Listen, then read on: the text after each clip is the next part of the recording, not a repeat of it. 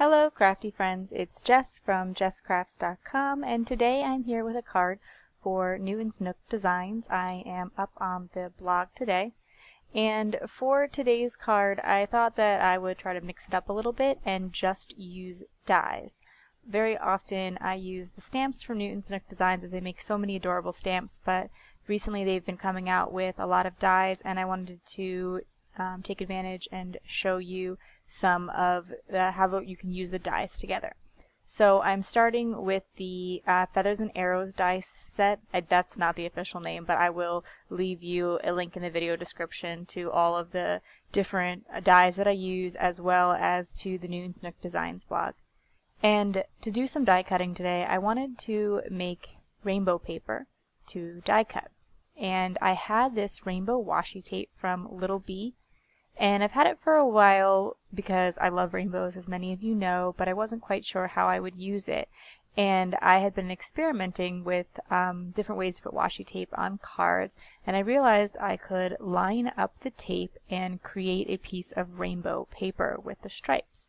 And so I'm going to lay the rainbow washi tape across this piece of white cardstock, and I will line up all of the colors so it looks like one continuous line, even though it's strips of tape. And while if you look very closely you can see where one piece of tape ends and the next begins, it creates a pretty seamless look.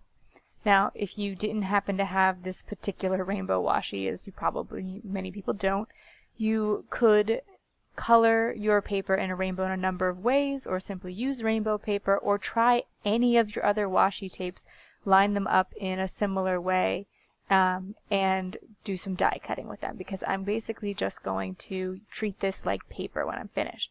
So one way to create stripes without the washi tape would be to mask and add layers of distress ink or some kind of other dye ink, or color stripes with markers like Copic markers, and use a ruler and just draw some stripes across it. But regardless of how you do it, you can then die cut your images out of that piece of cardstock and have the look of rainbow across all of the die cuts. And so I chose to die cut that large feather 5 or 6 times, and I chose to die cut the smile sentiment, which is from a different Newton's Nook stamp set. Well, set of coordinating dies actually. So even though it's for a stamp set, you don't cut out a stamp that says smile, it just cuts out the word smile. And again, I'll leave you a link to that in the video description. Once I had my die cut ready, I wanted to add a little bit of interest. There's this other die that is part of the Garden Starter die set, and you are able to cut out the center of a card, and it leaves a stitching detail around that and basically creates a really nice frame with a little bit of added detail. So I'm going to layer this white frame over a piece of black cardstock and then arrange my die cuts over it for some interest. When I use rainbow stamping, you'll see that when I use rainbow coloring, I often tend to pair it with black and white, as that really makes the rainbow elements pop in my experience. So that's why I chose the rest for my color scheme. In retrospect, I might have wanted to make my smile a full rainbow as well, since you can't see every color of the rainbow on the smile, and having a large chunk of it in the yellow did make it a little bit more difficult to read. So you do want to think about how you place your dies, especially word dies, as they need to come out to be readable, of course. Once I had my elements die cut and I thought about the arrangement, I adhered the layers down, and then I'm going to adhere the die cuts. You can use something like stick-it adhesive, which will create an adhesive back to your dies, or like two-way tape on the back of your dies before you die cut, so that way you don't have to mess around with all of the little die cuts and gluing them on. However, I find that sometimes it's a little bit harder to die cut through those materials, so in this instance I chose to just glue them on, as most of these elements can be glued on pretty easily. When I glue on something that's quite small and fine detailed, like the smile sentiment, I really find that that quill tip on top of my multimedia mat comes in handy.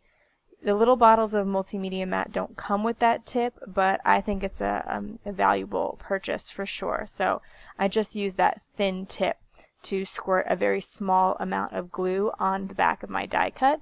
And this also works out well because when you use the multimedia mat, if there is a little bit of extra glue that sort of squishes out when you press the die down, it dries matte. Glossy accents work really well to adhere die cuts down as well, but again, I think that, you know, if a little bit comes out the sides, as it would do on those smaller bits, then you're going to be able to see that there.